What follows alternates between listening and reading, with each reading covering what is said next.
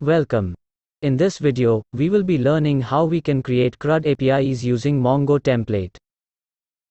The MongoTemplate class is the primary implementation of Mongo operations interface which specifies the basic set of MongoDB operations.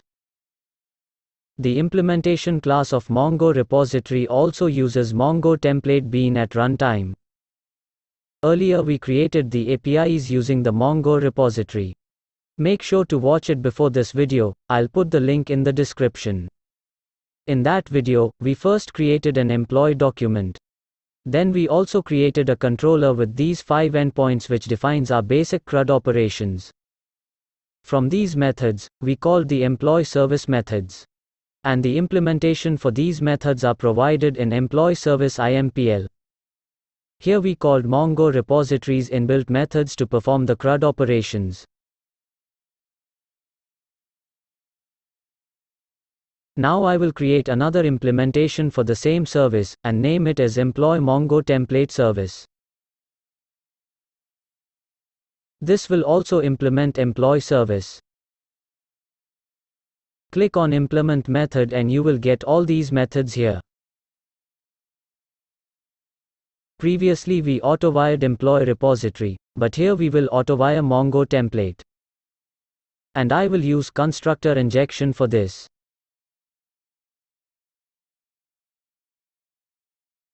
And I will add service annotation here on this class.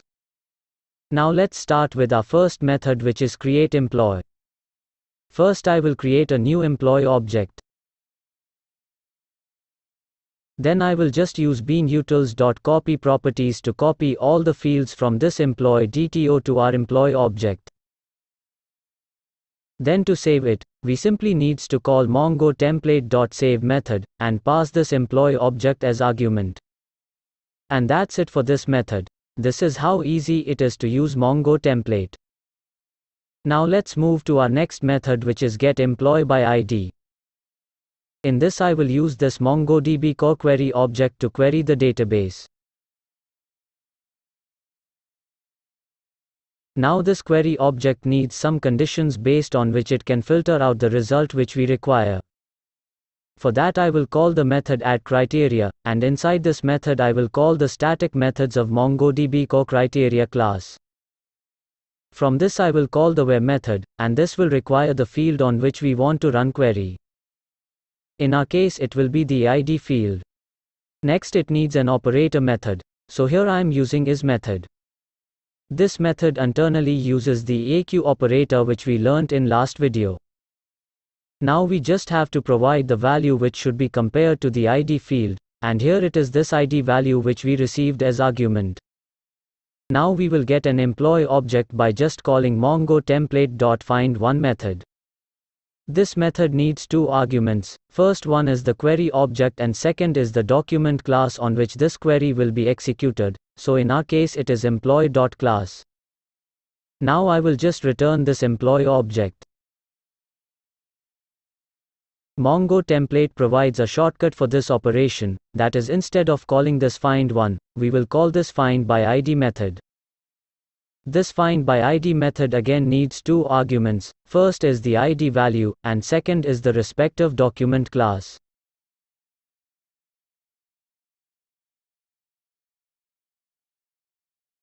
I can further reduce this method by just returning this method and removing the unused code.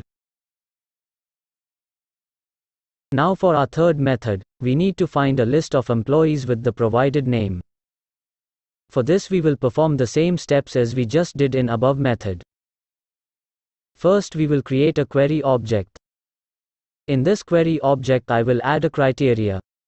This criteria defines the condition where name field matches this provided name.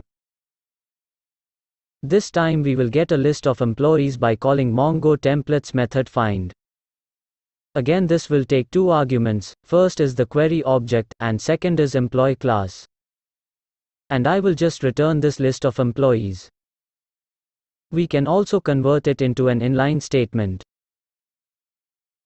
Now the next method is updateEmployee. This method will be same as the createEmployee method. The only difference would be that we will be getting the employee object by calling getEmployeeById method, and passing employee_dto.getId as argument. Now I will again call the beanutils.copyProperties method. You can also add the ID field as the third argument to make it an exclusion. Now just simply call MongoTemplate.save method, and save this updated employee object. MongoTemplate also provides us with update and upsert methods to do the same thing, but we don't need to do that here, and our save method can perform such easy update operations easily. Now for our last method, we need to delete employee by ID. For that I will again get the employee object by calling getEmployeeById method. And I will simply call the MongoTemplate.remove method, and provide this employee object here. And with this our CRUD methods are completed using MongoTemplate. Now to use this, I will go to my employee controller class, and replace the employee service with employee MongoTemplate service.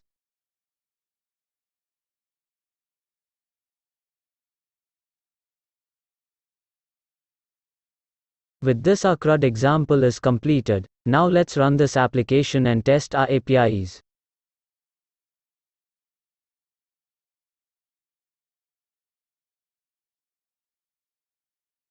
Our application has successfully started. I will be using the same Postman collection which we used in part 4 of this course. You can find the link in the description. So our first API is addEmployee. I will add the details of a new employee in the body of this post request. Here I will take ID as 120, name as VKS, age as 25, salary as 10,000, and inactive as true. Click on send. And we got a success response, so let's check the Mongo compass. Just refresh this, and scroll down to the end, and you can see our newly created employee is present here. Now let's test our next API. In this API we will be getting the employee by ID. So I will pass 120 here as request parameter, and click on send. Here you can see we got a success response, and in response we have our newly created employee with ID 120. Now in our next API, we will be finding employees by name. So I will pass the value of name as VKS in the request parameters. Click on send, and this time we got a list having one employee with name VKS. For our next API, we have to update an employee. Here I will be updating the same employee which we just entered. For that I will copy the data from addEmployee request and paste it here. I will update the salary from 10,000 to 20,000, and click on send. We got a success response, so let's check the compass. Refresh it, and you can see the salary of this employee is updated now. Now for our last method, we will be deleting this same employee. For this I will just pass the ID as 120. And click on send. Again we got a success response, so let's check the compass. Refresh it, and you will find out that the employee VKS is not present anywhere in here. So all of our APIs are working perfectly fine. With this our CRUD examples with MongoTemplate is completed. You can also try to use different operators with MongoDB's query and criteria objects, but I will cover them when I'll be starting with operators videos. Till then subscribe to my channel, and comment if you have any doubts. Thank you for watching.